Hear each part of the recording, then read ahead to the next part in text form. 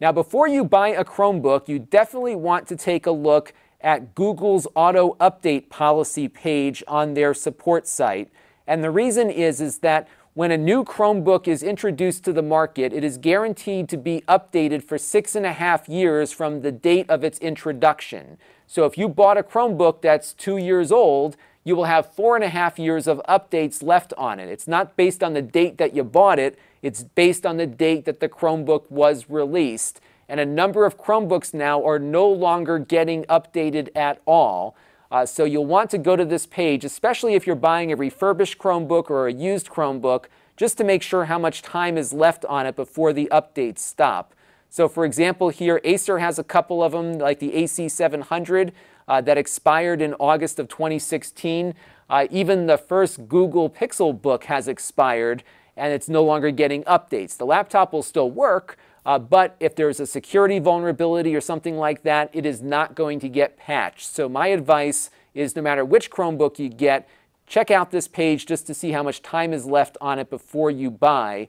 And I would strongly urge you to do this if you are buying a used or refurbished one. Lenovo recently announced that they are extending the life of a few of their Chromebooks, and that would be or will be reflected here on the page. So there is some movement here by manufacturers to go beyond the standard 6.5 years, but just keep in mind that there are a lot of Chromebooks out in the market that have been on the market for a while, and if you buy today, you're not going to get that much time left on your update schedule. So again, just check out that page and make sure that you are aware of what you are getting into. This channel is brought to you by the Lon.TV supporters, including gold-level supporters, the Four Guys with Quarters podcast, Chris Allegretta, Tom Albrecht,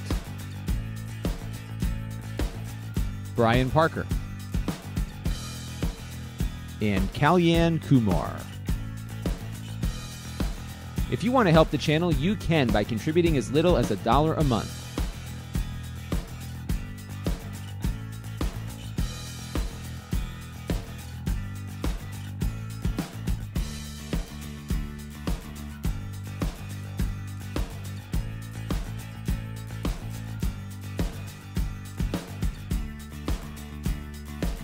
Head over to Lon.TV/support to learn more.